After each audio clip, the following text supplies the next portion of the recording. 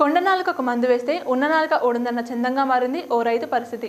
తన వరి పంటకు సోకిన తెగులను నివారించేందుకు గాను ఓ ప్రైవేటు సంస్థ మందులను స్ప్రే చేయగా తెగులు తగ్గకపోగా మరింత ఉధృతమైందని ఓ రైతు తన ఆవేదనను వ్యక్తం చేస్తున్నాడు. ఎడపల్లి మండలంలోని కుర్నాపల్లి గ్రామానికి చెందిన సిరికొండ బాలయ్య అనే రైతు గ్రామ శివారులోని తన వరి పంటకు ఎండు తెగులు ఆశించడంతో ఓ ప్రైవేటు కంపెనీకి చెందిన మందులను కొనుగోలు చేసి 27 ఎకరాలలోని వరి పంటకు స్ప్రే చేయగా వారం రోజుల తర్వాత చూస్తే ఎండు తెగులు మరింత ఎక్కువైందని రైతు బాలయ్య వాపోయాడు. తనకున్న 10 ఎకరాలతో పాటు కౌలుకు తీసుకున్న 15 ఎకరాల్లో పంట నష్టం జరిగిందని పురుగు మందు దుకాణాల్లో తనిఖీలు చేపట్టాల్సిన అధికారులు నామమాత్రంగా చర్యలు తీసుకోవడంతోనే నాసిరకం మందులు మార్కెట్లో రాజమేలుతున్నాయని ఆగ్రహం వ్యక్తం చేశాడు. ఇకనైనా ఆరుగాలం కష్టించి పండించిన పంటలకు రక్షణ కల్పించే నకిలీ మందుల విక్రయాలను అదుపు చేయాలని, నకిలీ మందులు అమ్మిన దుకాణదారులపై చట్టపరమైన చర్యలు చేపట్టాలని రైతులు కోరుతున్నారు.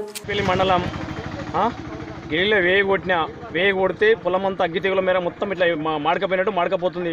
ఇలా సంతోష్ సార్ కొట్టమన్నాడు, ఇంతకుముందు కొట్టమన్నాడు, ఇంతకుముందు కొట్టినాము, ఇప్పుడు ఇది కొడితే మొత్తం ఎక్కువ అయిపోయింది సార్.